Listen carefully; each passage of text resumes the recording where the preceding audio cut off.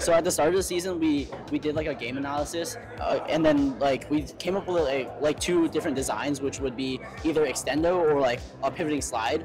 And then we were sort of inspired by FRC and also KookieBots last year, and we decided like it was something that we kind of wanted to try. We wanted to take some risks and also learn a lot. So that's how we came up with this design, and we thought it would be like a bit easier to get going than like a transfer and like extended slides. So we sort of had like a goal to be not like too long, not like hit that 18 by 18 limit. So we wanted to be a bit like shorter. We're 16 inches right now, but we needed that fourth stage because we didn't want the box to stick out either in case like we get hit or anything, so it doesn't damage it.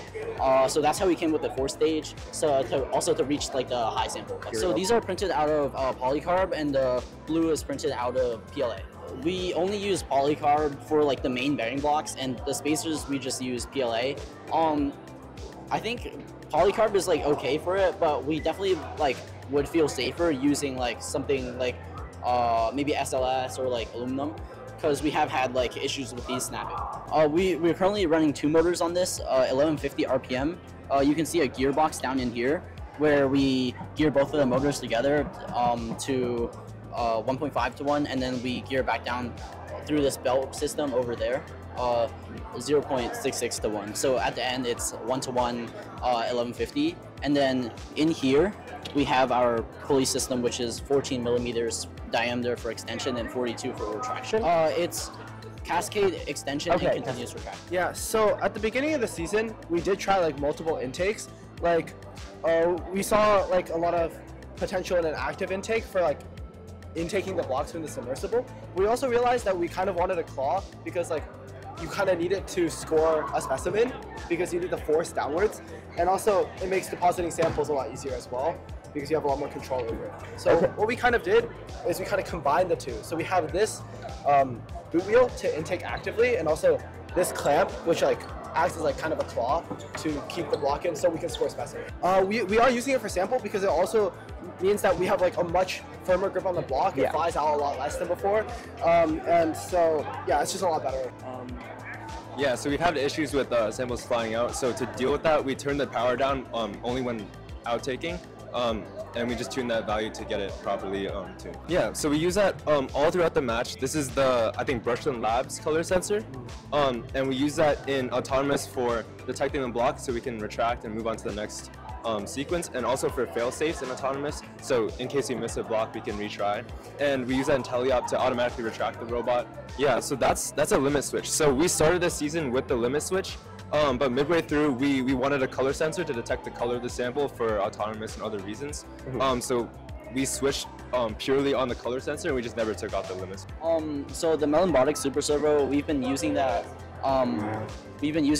after our first qualifier, and it's honestly been really good for us. At the start we had like it running 1 to 1, and we tested out a bunch of different ratios, and we found out that like a 2 to 1 ratio is the best for us because it had like both enough torque and enough speed. So this is actually like a Lego caster ball, and then we sort of just like put that on because we noticed that the ramp was digging into the ground when we extended far. So we just catted up this ramp, this little extension on the ramp, and then we just put it on, and it's been working ever since. So we use only motor encoders on our pivot and extension, but what we do is each time we retract, we'll set the power back a little bit to make sure that it fully retracts each time. And that just makes sure that the encoder never drifts, or we don't have any problems with that. I guess our pivot, we run it on a motor down here, and then we use chain on a 3 to 1 ratio. So the end, I think, ratio is like 150 to 1, and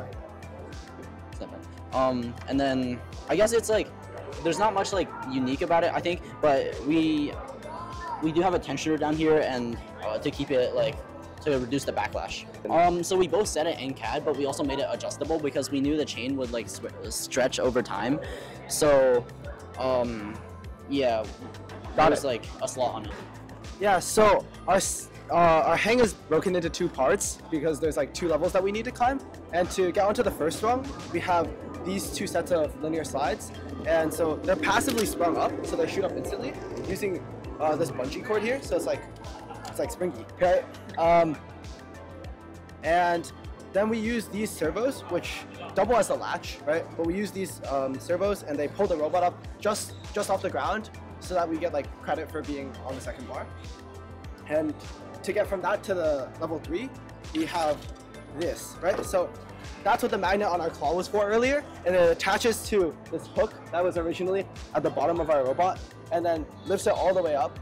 And we're able to utilize the fact that our arm is really fast, and also it pulls down with this motor right here through like a lot of string routing, and it allows us to keep our arm really fast because we don't need to hang with it at all, right? Yeah, so these are just to keep it like, so it doesn't come out during a match. And then we have these 2 magnet pods over here on each side that will magnetize to these. And then we also have a magnet down here that like it magnetizes through the 3D print to this magnet over here. And then when we get it, when it's stored, it just clips in like that. That is so cool. The intake gets it. I think it's like, it's pretty unique and it's like pretty fun, but at the same time, it's also a lot of maintenance, like making sure the string doesn't get caught on anything. But I think it's something we could explore into and like optimize in the future. But right now, like I think there's like simpler ways to do it, but we like it, and like we have some like additions planned to make it a lot better. So we have like a scissor linkage down here for the sample pusher, and then we run it using this Axon Mini stored down here, and then we just yeah, we have a slot back there for the other side, and then using this Mini we can just push the samples from underneath the sub, and yeah, it's been really effective for us. And we added it after our first qualifier, after we noticed like it was slowing, not being able to grab the samples near the edge was slowing us down a lot. So we use a combination of PID control with inverse kinematics for the entire telescoping arm, so from the ground, with the transformation matrix for each joint to get us the relationship between the end effector position and the joint angles. And with that, we combine that with Hermite splines. So moving this end effector position smoothly in this Cartesian coordinate frame to generate smooth paths, basically path planning for our end effector. Yeah, so it's very versatile. So we also have PID and motion profiling and other techniques. So we just use whichever technique is suitable for the situation. So like basket scoring, we use PID because it's very fast. But for specimen, it's more precise. So we want to use the splines for those, where we can control the movement better. We have a camera on the side of our robot here. It's an ArduCam global shutter. And it looks out for the April tags, and we use that in autonomous for relocalizing. So after our 5+1, when we cross the field, there's going to be noise with the localization. So we want to correct that with the April tag localization, as well as scanning for if our partner's in the way, the robot won't continue to score on the basket because we don't want to crash into our partner.